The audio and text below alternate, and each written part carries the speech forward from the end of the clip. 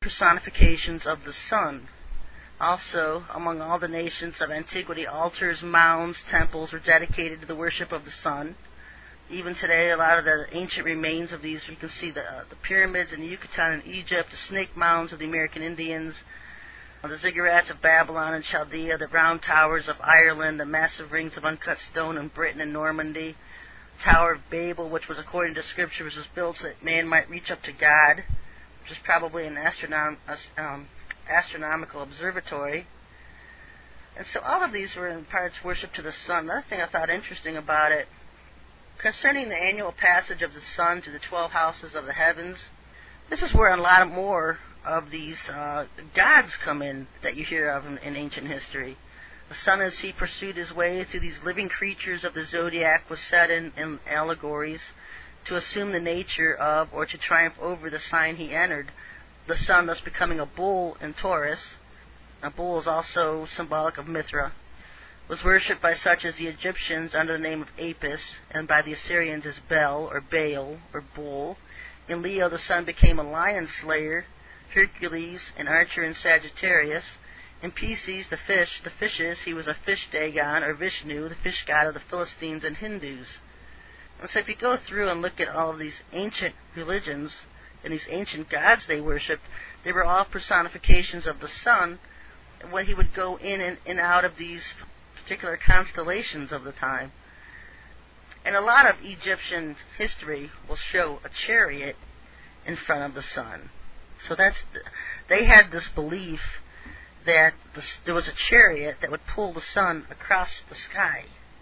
And also, Enoch was known amongst the Egyptians. They called him Thoth, because Enoch never died.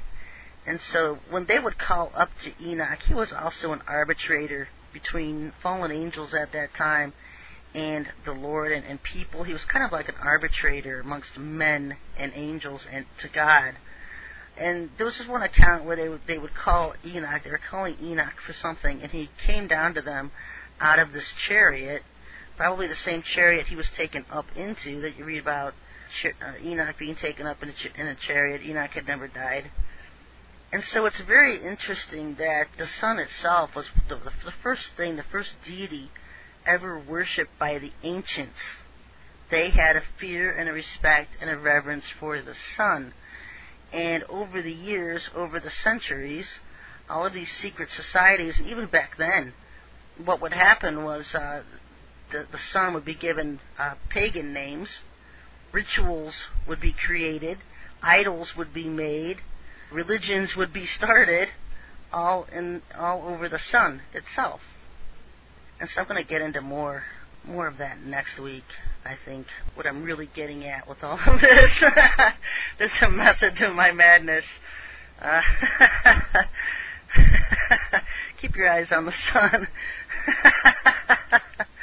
Because it gets very, very interesting.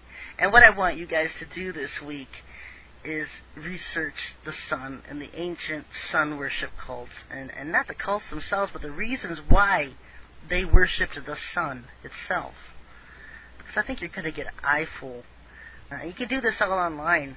I've found many sites online, very informative. Start at Wikipedia and you end up with a million different places. But even the Freemasons and the Catholic churches today, if you look in Catholic church symbols today, it's all about the sun. You see the sun and a face in the sun in all of their symbols. Even the Vatican Square, even the Freemason symbols are all mimics of things pertaining to the sun. Is the sun itself is the foundation for just about everything on this earth today. And so I want you guys to go and do some independent research for this week, and then we'll talk about it next week. I'll bring out some more stuff next week on the sun, because I don't want to hammer you at all at once with stuff. Sometimes it takes me years. It takes me years to absorb things. But one of the things about it all was that these ancient religions, these ancient Egyptians, and they weren't religions from the Egypts, they were dynasties. And, like the Lord's always said, if you want to know what's going to happen at the end, you got to know the beginning. And so get back to the beginning. Dig, dig, dig, dig, dig. And you'll find out from these Babylonians and these Chaldeans, and that's where Abraham grew up, and even in Egypt, because that's probably one of the most ancient races on earth is the Egyptians. They feared and reverenced the sun. They didn't put all these different aspects to the sun like a lot of nations would do from their dynasties onward. But even the Masons, I find it interesting, is that will acknowledge the same thing that the Egyptians knew, and that there were inhabitants in the sun, that there were actual inhabitants that lived in the sun. And the Freemasons regarded them as archangels and angels, beings from heaven, as also the Egyptians did. But you'll see where Satan takes over a big perversion of the whole thing when he starts attributing these beings with demonic names, and then a demon takes the personification of that angel or archangel or one of these inhabitants of the sun, and the people start worshiping the demon instead of paying honor to the actual inhabitant. And so that's what Satan does all the time. He'll take something that's of the Lord, and then he'll put a demon to it, and people start worshiping that demon. The same thing with the name of Jesus. It's not Yahushua. It's not the real name of the Son of God. Yahushua is the name of the Son of God. But people worship the name of Jesus, and in so doing, Satan has stood in his general, one of his high-ranking master deceivers named Jesus, and all that praise that they're giving Jesus goes to this general, this Jesus. That's Satan's general. And so that's why I've said the importance of calling Yahushua by his real name and praying to Yahushua, because if you're not praying to the Son of God, his real name, you're praying to Jesus, then the Lord ultimately knows, especially with young believers, that you're referring to him, the Son of God.